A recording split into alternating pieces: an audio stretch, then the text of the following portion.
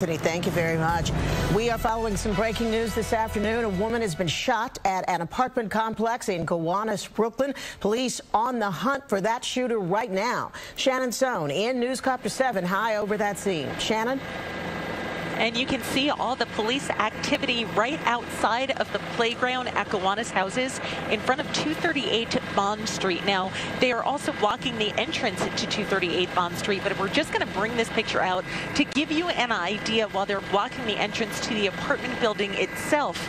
The scene extends on the sidewalk all the way to Bond Street to the east and to the south to Douglas Street. That woman, she is now in serious condition at Methodist Hospital. And as you mentioned, police are still searching for a suspect that was last seen fleeing the scene, both a man and a woman on a moped. But again, a woman shot just before 11 o'clock this morning inside the confines of the Gowanus houses, now in serious condition at Methodist Hospital.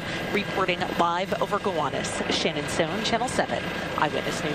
Thank you, Shannon. Well, it is Election Day. The polls are open right